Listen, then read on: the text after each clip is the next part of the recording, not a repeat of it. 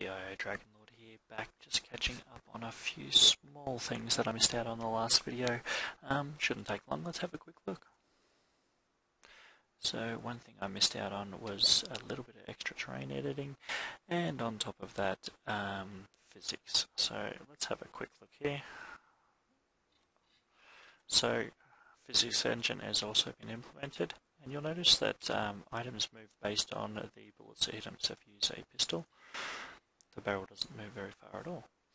If we go to the Uzi, we get a little bit more movement, but obviously shotgun has the most amount of impact. Obviously Physics engine we can play here, so if we were to shoot out some barrels, we should get some movement here as well. There we go. Yeah, look at that. Beautiful. Okay, so the other thing I want to quickly touch on, like I said, I'll keep this nice and quick, but with the editor, if you're in terrain editing mode, you can actually raise and lower terrain as you're walking over it.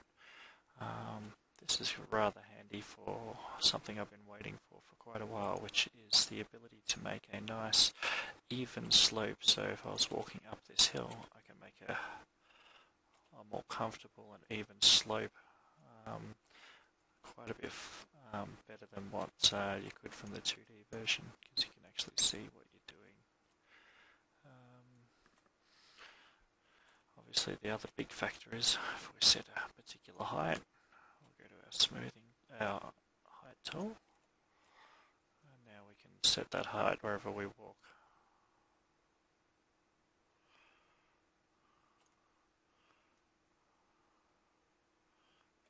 Okay, make whatever we want, whatever height we want, we can go up from there. So go up a bit.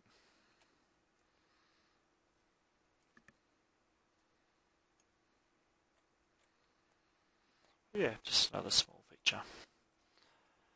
Thanks guys, and catch you all again. Oh wait, one more thing.